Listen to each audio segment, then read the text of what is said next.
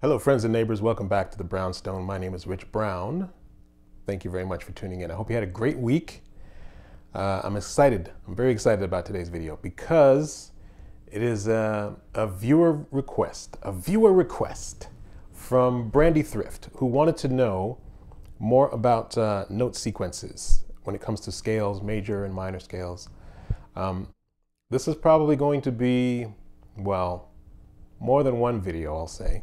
I don't know if it'll be a full series, but we'll see. It might be. I don't know. Because when I started thinking about the way I practice these sequences, so many ideas came to mind. So I'm going to start with just a couple of them. But the other thing I really wanted to get into was the idea of using these patterns really to build your vocabulary. These are not just like throwaway patterns to strengthen your hands. These exercises are great for every aspect of your musicality. So they're obviously going to be building your chops, your hands, and your technique. But I think the sound of each of these exercises will also help to build your vocabulary. They are very useful in musical situations.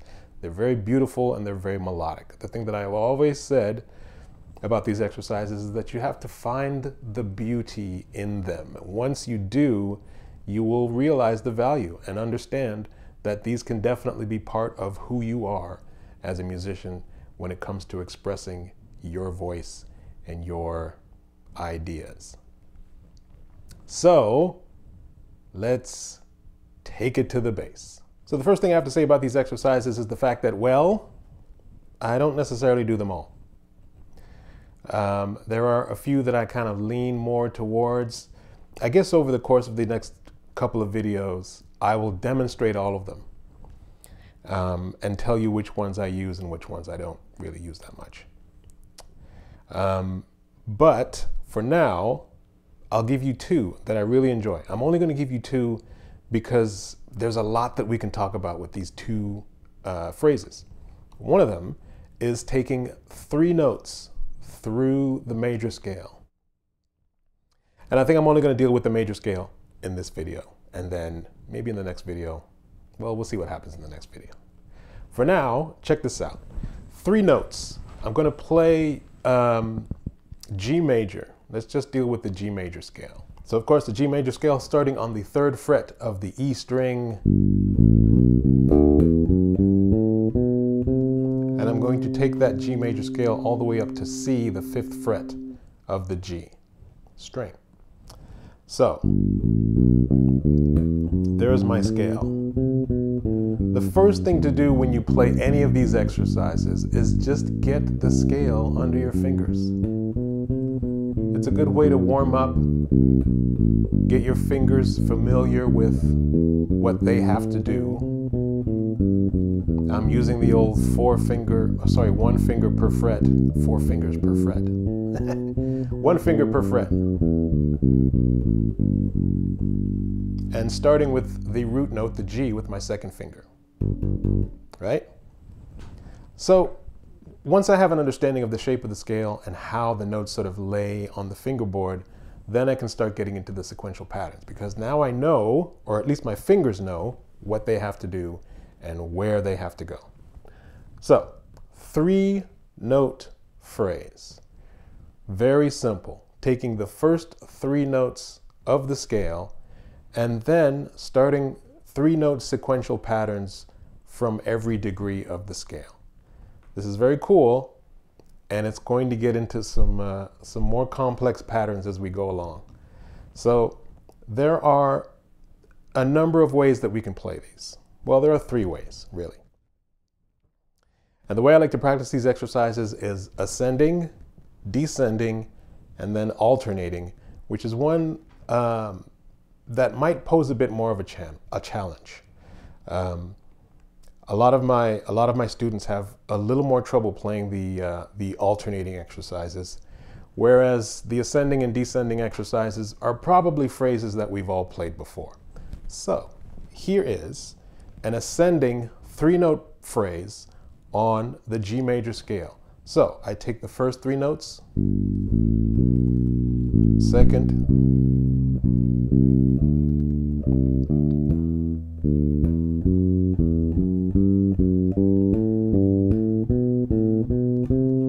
then I come back.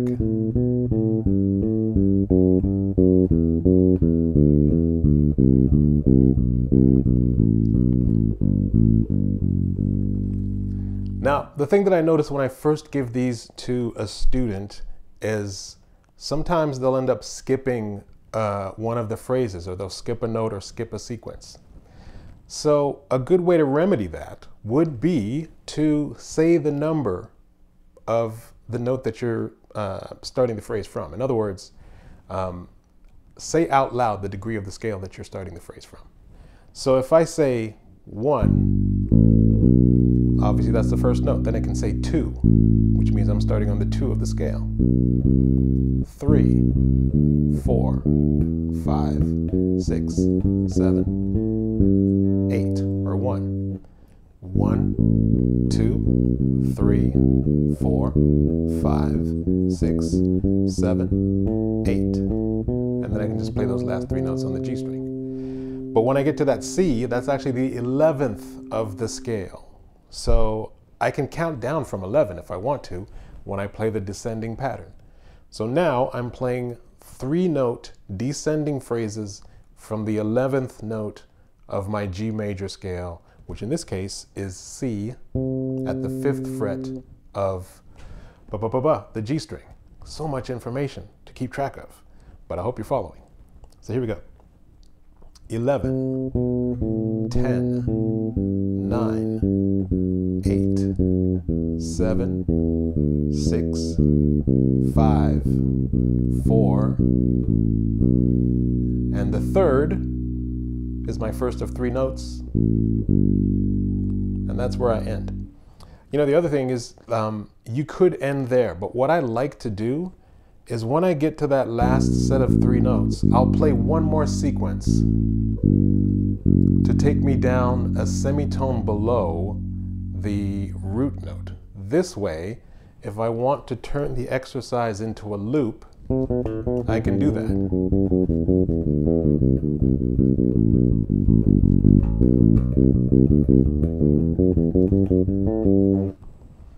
So that's a 3-note sequence. So we played that 3-note sequence ascending and descending. And we also played it basically in like a 3/4 kind of time signature. We can also play this in 4/4, where you leave a bit of a space after the 3rd note of your phrase. A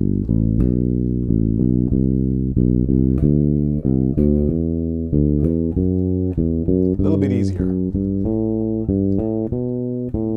And then back.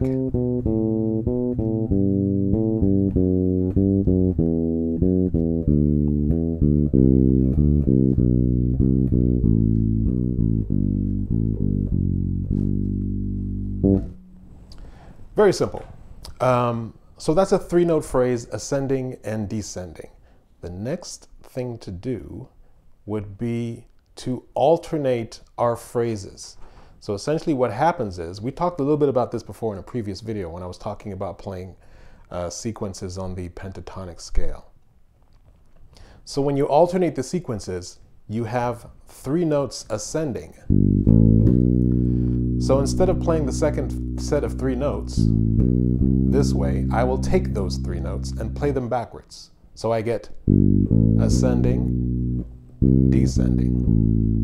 And as I said in the previous video, it's up a note from there to come down, and then up a note to go up. So on and so forth.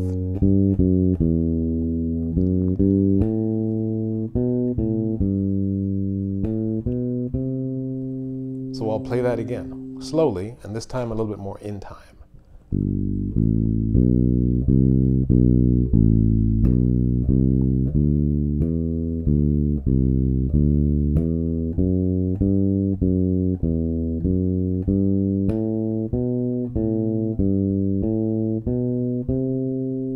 So you can see what I'm doing there is I'm just simply playing these 3-note sequences. First set of 3, go up a note to come down. Up a note for the next 3. Up a note from where I land to the next 3. Up a note from where I am up a note from there, up a note, up from there, and then the last 3 notes. So then I do the same thing coming back, but this time I go down a note to play each sequence, if that makes sense. I hope that makes sense. I'll demonstrate.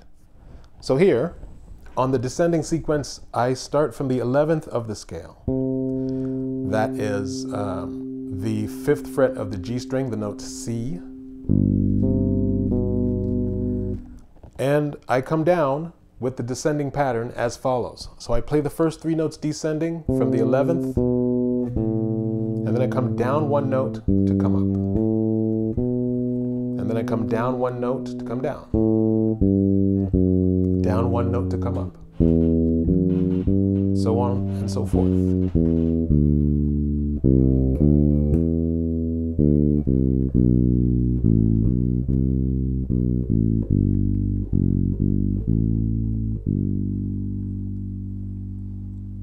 So there is our 3-note pattern, ascending and descending and alternating. And then there is another 3-note pattern that we can talk about, which is very cool.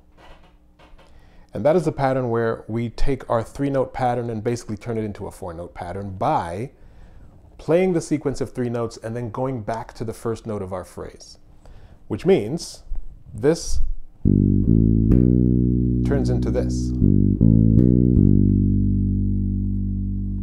So this is very cool. It's a very cool pattern. So I'm going to take this ascending and descending through the G major scale. So again, all I have to do if I want to keep track of where I am is I can count the notes. I can either do this out loud or in my head, but I always know where I am if I'm counting those notes as I go. So that's my first note. 2, 3, 4, 5th of the scale, 6th, 7th, there's my 8, or the 1. And then I can keep going from there. Now once I get to that C, here's the thing. I don't want to go beyond that. I just want to understand the scale as it sits in this area of the neck without having to move in either direction anywhere. Because once I get an understanding of what happens here, then it's easier for me to move on from there and try some other shapes. But for now, I am centered on this range between the 2nd fret and the 5th fret of the neck. So I'll play this again. 4-note sequence using 3 notes basically. So I play 1, 2, 3, 1, 2, 3, 4, 2, right? 1, 2, 3, 4, 5, 6, 7, 8, 9, which takes me to the 11th. Now I can come down with the same thing. 11. So here I'm playing 11, 10, 9, 11. And then I go 10, 9, 8, 10. 9, 8, 7, 9, 8, 7, 6, 8.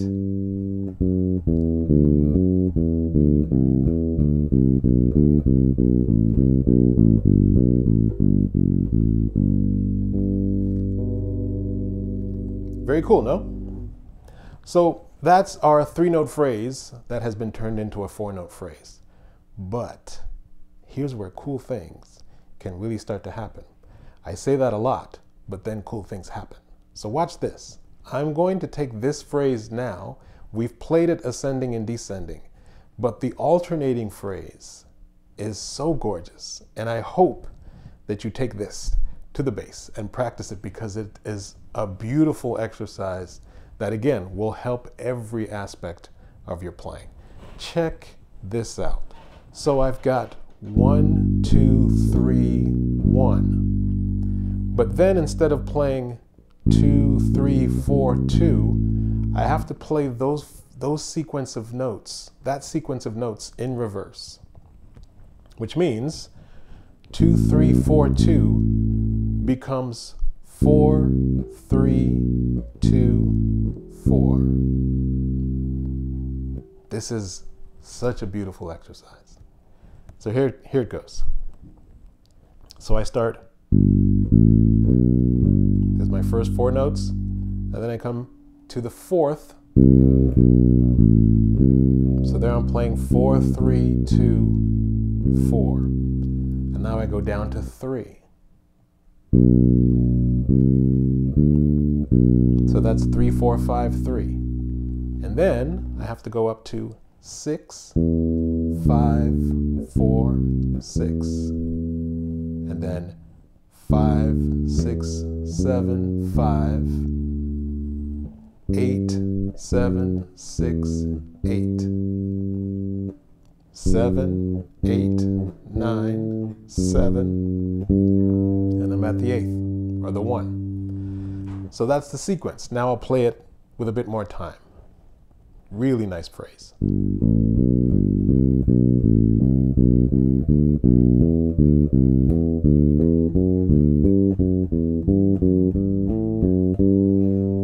So nice.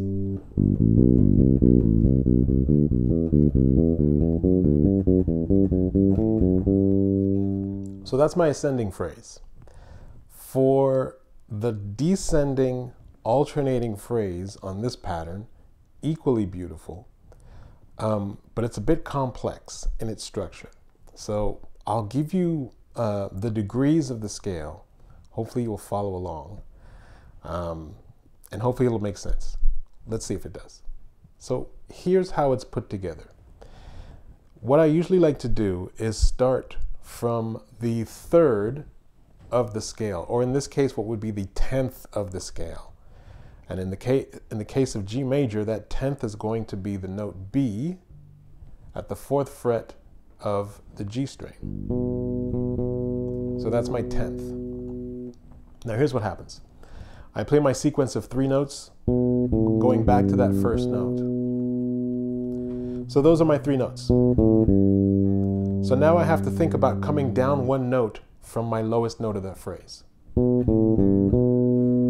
So even though I'm here at the 10th, what I have to do is jump down to the 7th. Because the lowest note of my 3-note sequence was 10, 9, 8. That's my lowest note. So I have to go a note below that to start my next sequence. So I have 10, 9, 8, 10, and then straight to 7, 8, 9, 7. Now here I land on that 7, so now I can start a note up from that 7, which is 8. So there I play 8, 7, 6, 8. Now here, my lowest note was that 6. So now I have to start from a note below my 6th at the 5th to play the next sequence.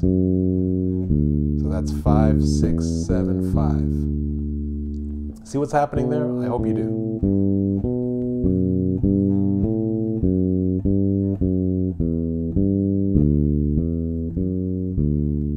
Right? So here I'm playing 10th from the 7th up, 8th,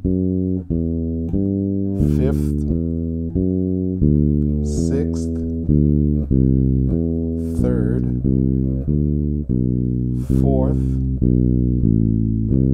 root.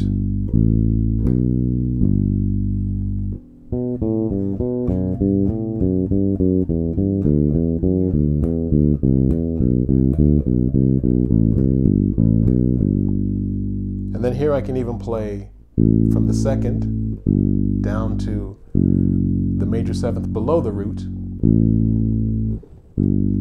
which takes me right back to G. So I'll play the entire sequence, ascending and descending. Listen, I understand how confusing this must be for some of you. And there has been talk of maybe supplying PDFs with tab and notation, but I've always shied away from that, and I'll tell you why. when I learned to play this instrument, I actually taught myself to play from listening to records and picking up things from the music that I really liked. And what I am hoping for this channel is that you use more of your ear to learn these patterns as opposed to looking at these notes on a piece of paper. I know there is always going to be some value to reading music, and I know that that's a very important thing for a lot of musicians. That was not my background. When I taught myself to play, I wasn't reading anything. I wasn't really doing anything but using my ear. So this is what I want for you as well. I know it might be more confusing for some, and it might pose a bit more of a challenge, but I think, using your ear is such an important part of music. So for that reason, it's a bit of tough love, friends and neighbors, but I will not be providing PDFs for any of these exercises, not at this point. If you want to notate these exercises for yourself, that's a great exercise as well. Like that's, being able to transcribe and write out things for your own educational purposes, that's fantastic. But I think using your ear is something that we tend to talk a little bit less about. So this is what I want for all of you. Use your ear on these patterns and see if you can pick up what I'm putting down. You know what I'm saying? Anyway, here we go. So I'll play the entire sequence again. Listen to the pattern. Listen to the sequence, the way that it's put together. And you can almost hear where each note is going without having to explain or hear an explanation from me. You can just hear how these patterns link and how these notes create these beautiful phrases.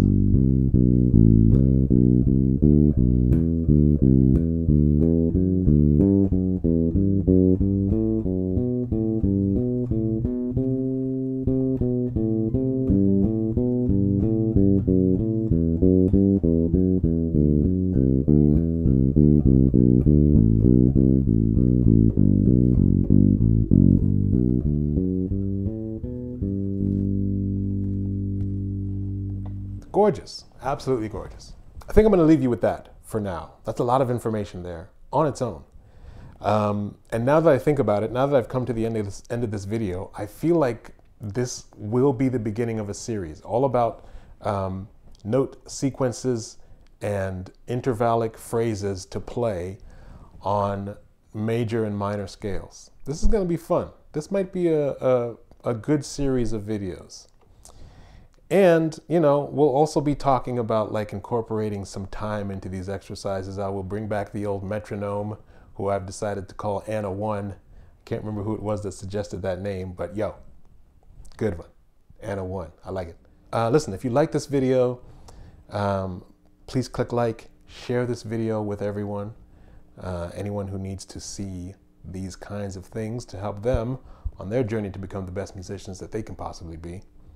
And of course, if you are in a position to do so, please donate to the channel. It really helps me out in a huge way and allows me to keep bringing these videos to you. And every donation means a lot, no matter how small or how large. And I really appreciate it. So with that, my friends and neighbors, I'm going to leave you there. I have so much more in the next video. So please stay tuned. My name is Rich Brown. Thank you for tuning into The Brownstone. Once again, my friends and neighbors, and I will see you in the next video. Peace and love.